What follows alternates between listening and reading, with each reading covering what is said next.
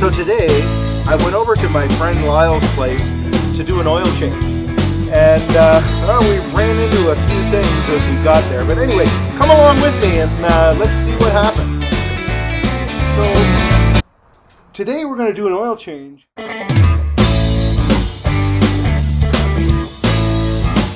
engine oil drain plug is right at the front of the oil pan underneath here, which is difficult to maybe see with a camera. 5/8 socket. Okay. So I usually drain this first. And doing the engine oil, you want to release the dipstick on the other side, and that allows air to properly drain. So you always loosen the dipstick first? Right, otherwise it's okay. under it. There's a bit of a vacuum there, so you want to loosen that, and that allows it to drain well. It'll just kind of burp its way out.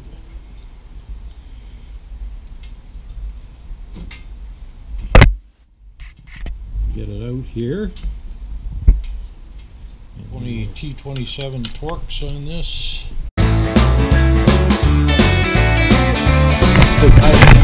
Primary oil. Primary oil drain plug sits right underneath your primary. Oh, really? I see. I wouldn't have recognized that. Once again, 5/8, same. All plugs are the same size, so that's an easy one.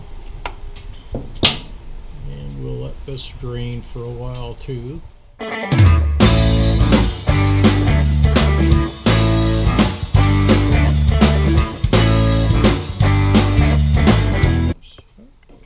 Oh, stuff looks good and black. Well, primary oil, and you can see that debris on there.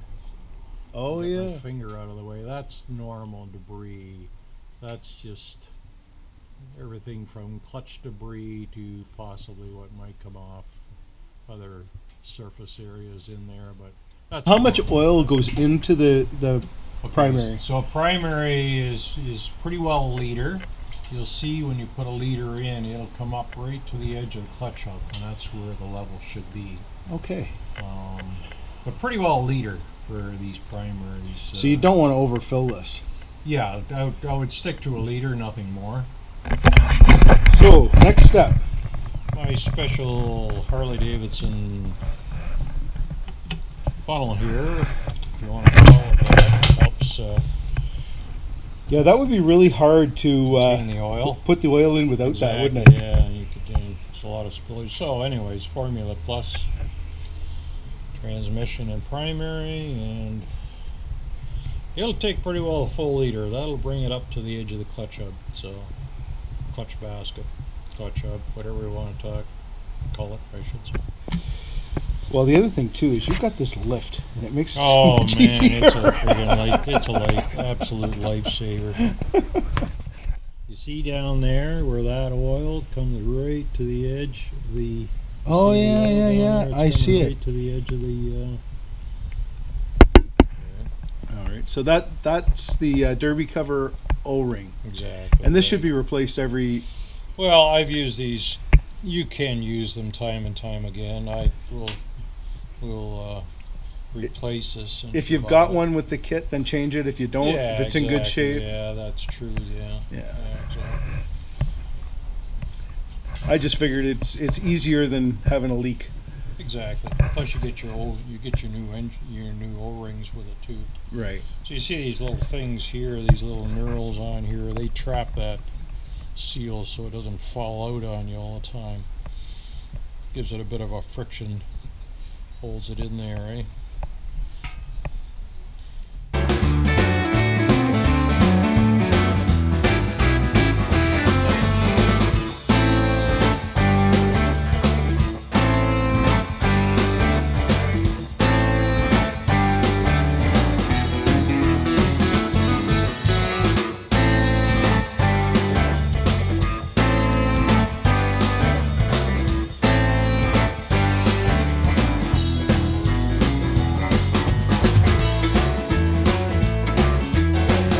Putting on the new ones?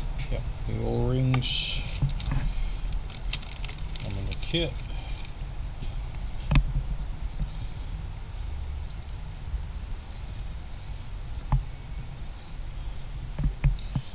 Now something I also do is I put a little bit of pipe dope just on the beginnings of these threads. You don't want to necessarily cover all the threads with that because it'll tend to push out against the O-ring and it compromises the O-ring. And what is the purpose of the dope? Just an extra sealing. Okay.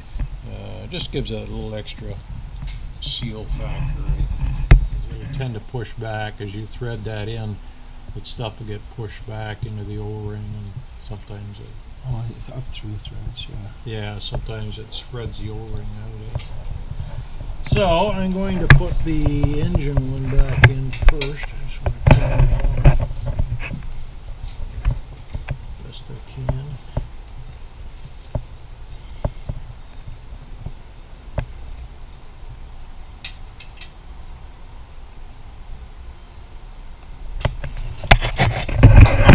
Torque setting, I found that I don't torque them personally. I go by feel because I've been doing it so long. But never use the high-end torque setting in the factory manual because you'll end up stripping the threads of the drain in the oil pan.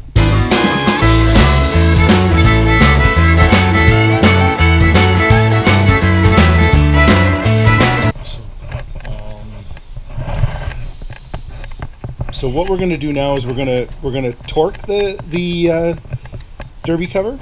Exactly. So we're going to yeah. And we're going to torque it. What do they torque to? Well, I usually it's quarter 20 thread, so I use a standard of 100 inch-pounds. Okay. That's 100 inch-pounds, not foot-pounds. Inch-pounds. Exactly. Right. The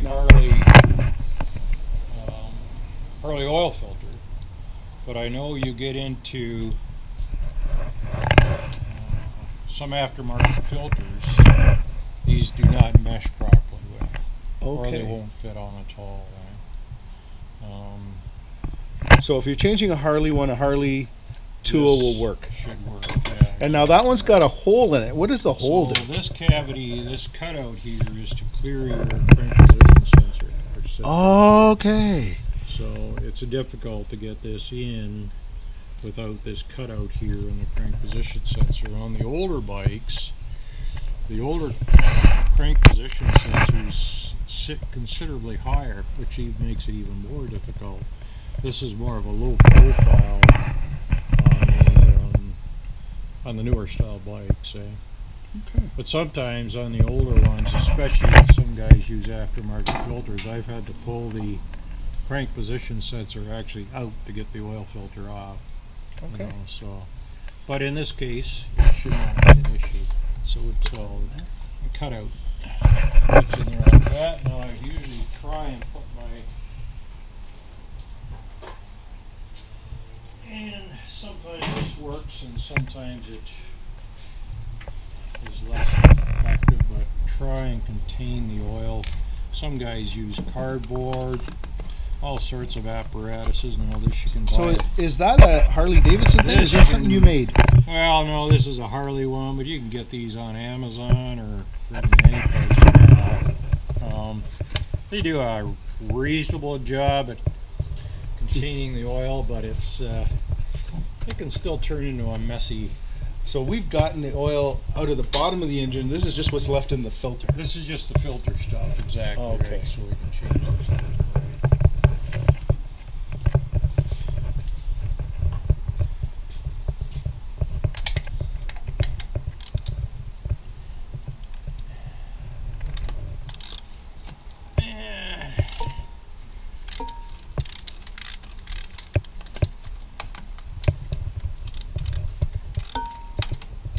Come out of there. I'm trapped now. too many oil catchers and yeah, trapped there. So anyways, now I try and get this spun off. You have an oil cooler on yours, so it's a bit more restrictive. But I try and keep it tilted. Sometimes this is an impossibility. There we go. Alright, and the oil filter's out. Okay. Well, that did a pretty good job. We didn't do too bad. I always have to clean up after, though. You know, it's So there's the filter out. filter. And that just pops right off. Yeah, normally it should. That is a Harley one. Yeah, exactly. Oh, it's coming off. There you go. Yeah. There it is. All right.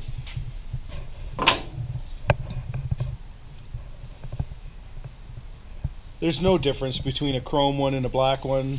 Nope, it's just purely color. Mm-hmm. We pay more for chrome. I just like the way it looks. Oh yeah.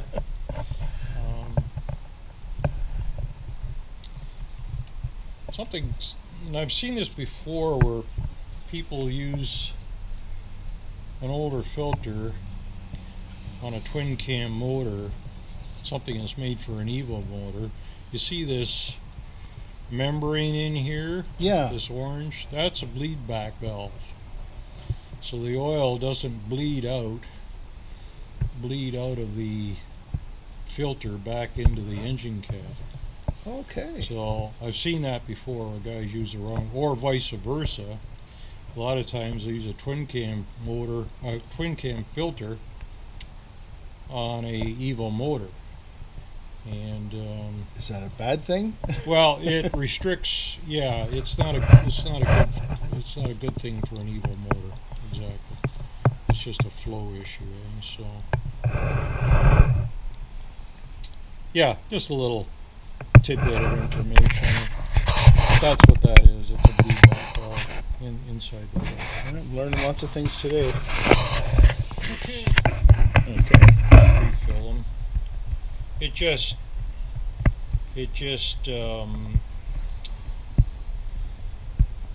if you don't, it takes a while for that to fill up, and it tends to starve the lifters for a while. So the more oil you can get in the system. What are you doing there? You're running your finger across that. I'm just lubricating the oil ring on here, just so it doesn't. Sometimes when you put them on dry, they'll seal up hard, and they're very difficult to get off.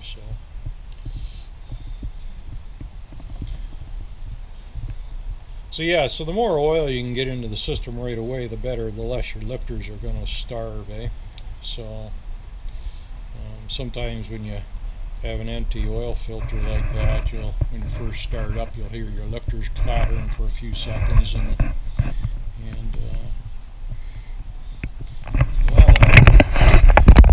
try and slide that in there and not lose too much oil.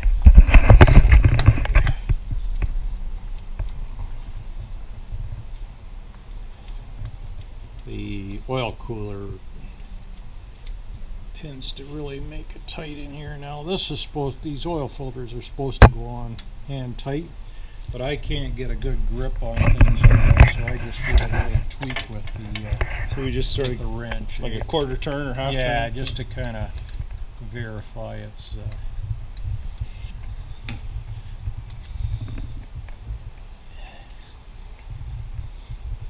I can't see what I'm doing. My anyway. No.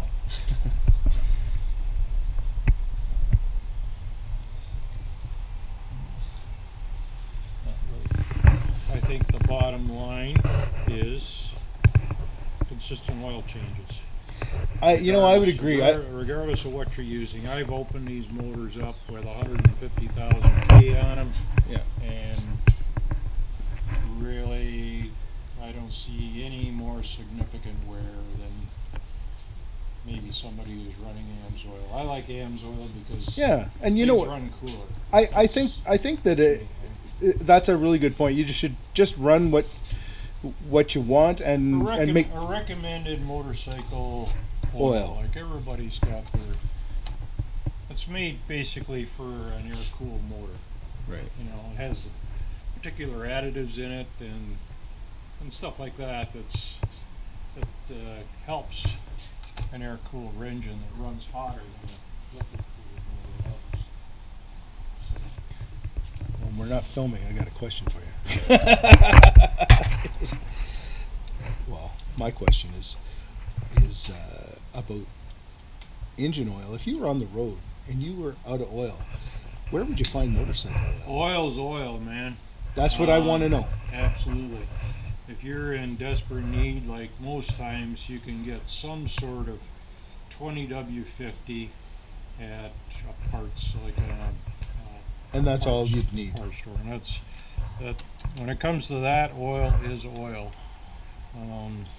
So if my engine oil were low and I was on the road, yeah, exactly. just a 20W50 would be fine. 20W50 is until I could get proper motorcycle oil. exactly. But if to top it up, it wouldn't make any difference. Exactly. Yeah. One nice thing about riding a Harley is you can't swing a dead cat without hitting a Harley dealer. True enough. Whereas, so you're usually within at least an hour or two from a Harley dealer, no matter where you go away. Yeah, and that is the biggest reason why I wanted a Harley. If you go on a long trip, you know that you're going to be able to get service. Exactly. Like there's certain brands out there that you're lucky if there's a dealership in the state. Mm-hmm. There might be one dealership in a particular state. Yeah, absolutely. So I'm not necessarily a fan of these big containers because I tend to get 'em spill, in. but you just got to take it slow, eh? How much engine oil goes into? So on these twin cams, I find it's usually around 3.5 in that area there on a wet motor. So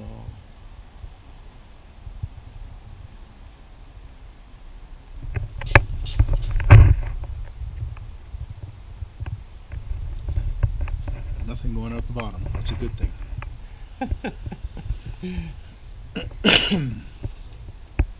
I have done that once. Forgot to put the drain plug in. Mm-hmm. It was on my bike. That's an expensive oil change. I finally realized that after my foot was getting. So we're going to fill. This is the engine oil. We're going to refill. I'm just going to put that in there. But we don't tighten it down, so we remember that there was an oil in it. Yeah. So.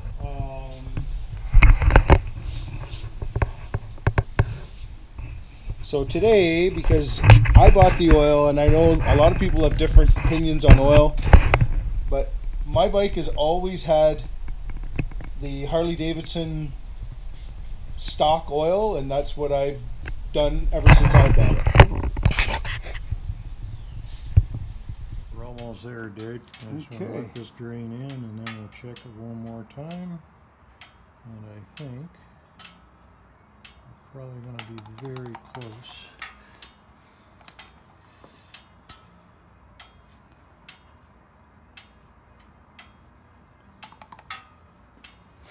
The quality of the phone video is awesome.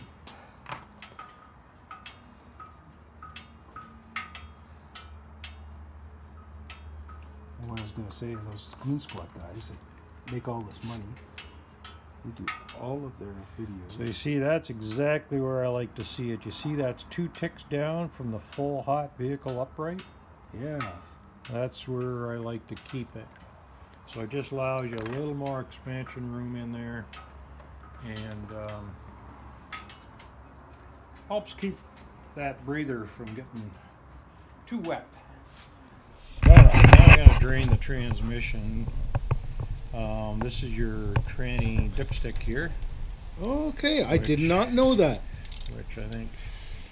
Is there actually a dipstick on it? Yep. No way. See, yeah, there's a tranny dipstick here.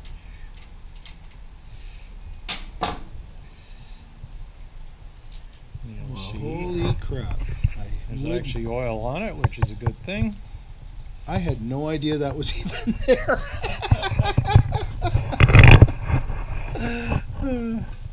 Yeah, some kind of a Harley guy I am. Well,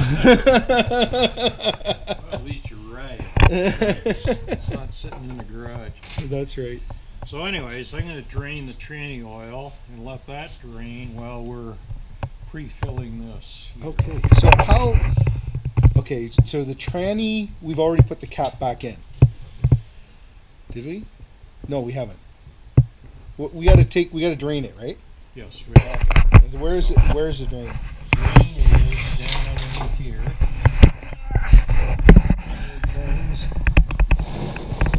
The transmission drain is right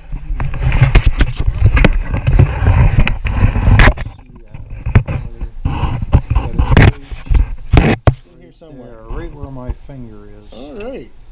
So